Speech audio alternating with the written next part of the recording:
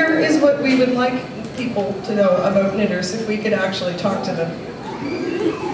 Knitters are smart. Knitters are very smart. If you meet a knitter, you can assume a basic level of intelligence. You know they can read. You know they can count, more or less.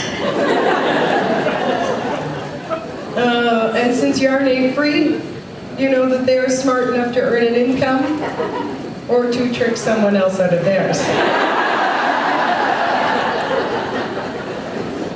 I actually believe that knitters are among some of the smartest people walking the earth. I believe that knitters knit, mostly, because they are so intelligent that the world as it exists in its natural form is not enough for them.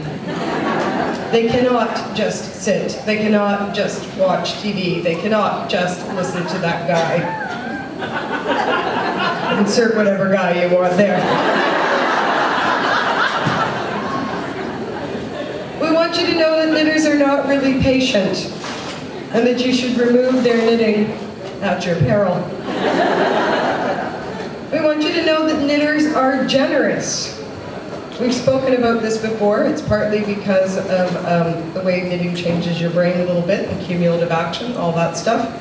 It's also because knitters have, along with artificially generated patience, artificially generated generosity.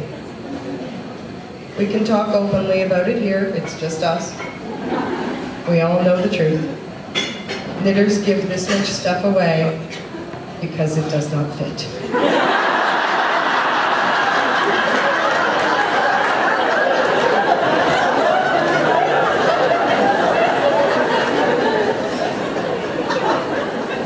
If Gage actually worked.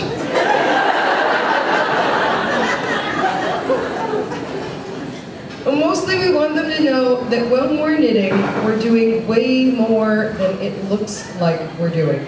I've been trying to convince people of this for some time, and I finally decided to go out and get myself a little evidence.